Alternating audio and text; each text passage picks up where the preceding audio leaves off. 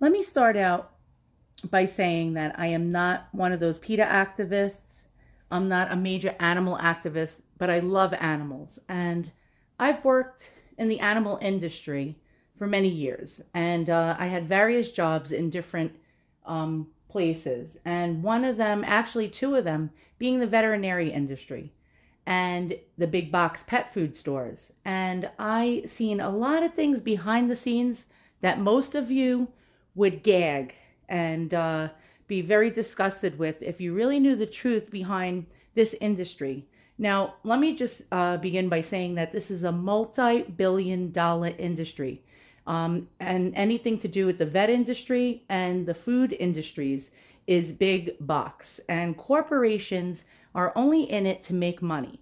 So a lot of times when you go into your big box pet store or local pet store, actually the local pet stores are way better. They do a lot more research than the big box pet stores.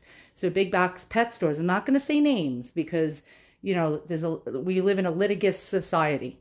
But the big box pet stores actually claim they care about your pet's health. They care about the food that you're buying. Everything now is touted as organic, healthy, holistic, when really it's all about making a buck.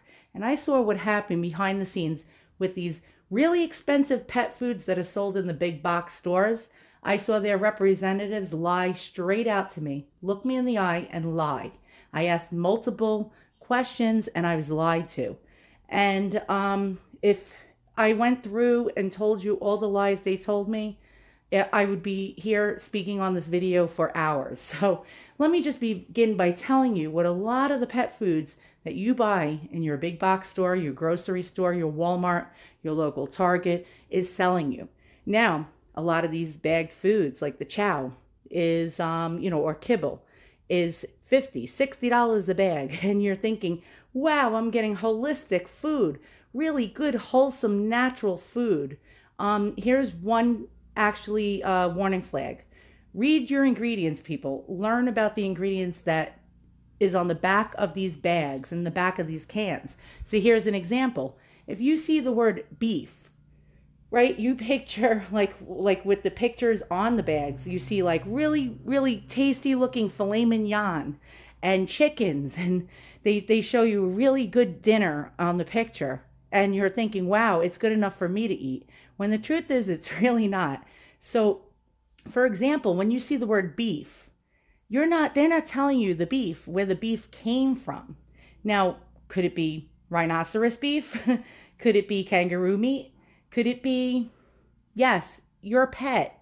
So if you see byproducts, say it says chicken byproducts, beef is the worst. If you see beef byproducts, this is what you may be getting in your pet food. Now, I'm going to give you a warning.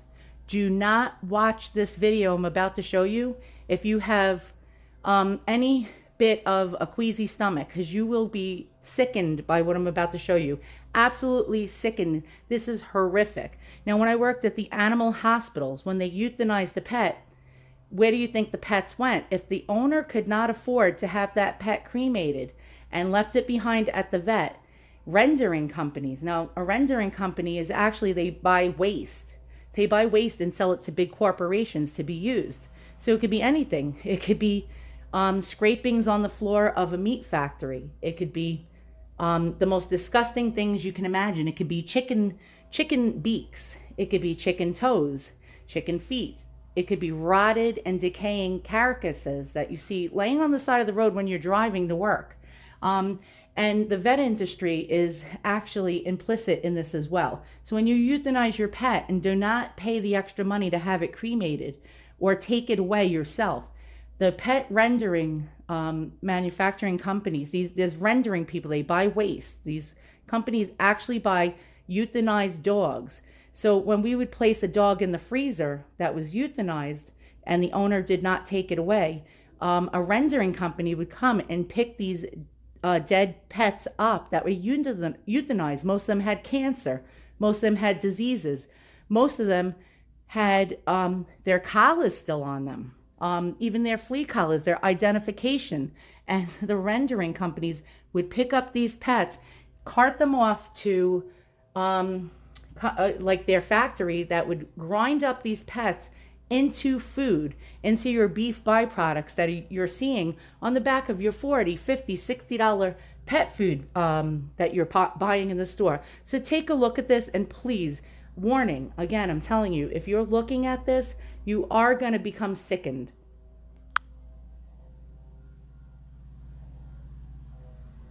So this is what goes on behind the scenes and is making your pet food. These are sick animals that were euthanized, that are in freezers, taken by these rendering companies, and taking them and actually processing them into pet foods. There's the pet's name. Did you see that? So there's your pet that had recently become deceased.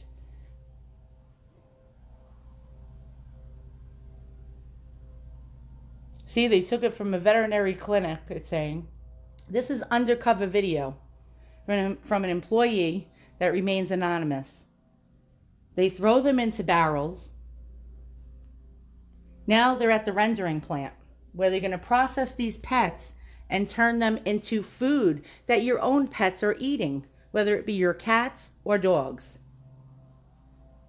So they're taking all the euthanized animals now from the veterinary clinic's freezer. And I told you, I worked in 2 veterinary clinics. I've seen this myself behind the scenes going on.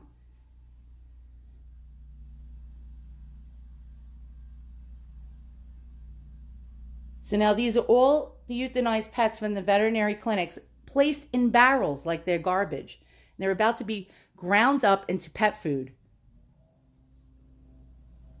This includes roadkill on the side of the road, diseased and dying cattle, so they're downer cattle that died from diseases, also thrown in there. Zoo animals also. So they're dumping all these pets. Look how disgusting this is. Now, these pets sit in hot trucks, these deceased pets, and their carcasses are rotting, filled with maggots, and it's being processed into your pet's food.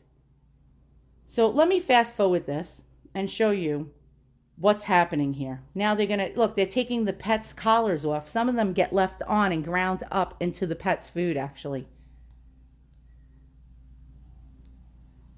Okay, this is what this product looks like. Look at all the rotting, decaying meat, all the dead animals. They call this the pit.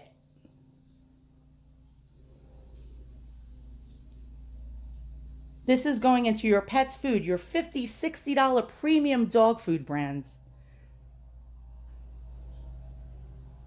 Now this is going to be ground up into the food. Look, they're even in the plastic bags still, and they sometimes throw them in the plastic bags.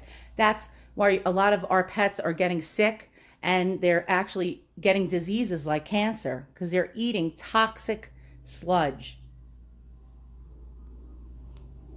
Now here they are. The euthanized pets are ground up into this pet food. This is the honest to God truth. I've seen it behind the scenes, guys. Look at this. They're all going through the grinder. They're all shredded up. And this is your pet's food. So what I'm going to tell you is, what can you do to avoid this? You can cook your pet your own food. There are recipes online that give you the correct dosages of vitamins that you need and nutrients you need in your pet's food. And that's the only way you can avoid this. So once again, thanks for watching. I'm sorry I had to show you this. Be careful, read the ingredients. If you see beef as one of the ingredients, I'm telling you right now, this is what you're getting, beef. Do not buy anything that says beef or beef. Anything byproduct is even worse. It is the most disgusting diseased food you're feeding your pets.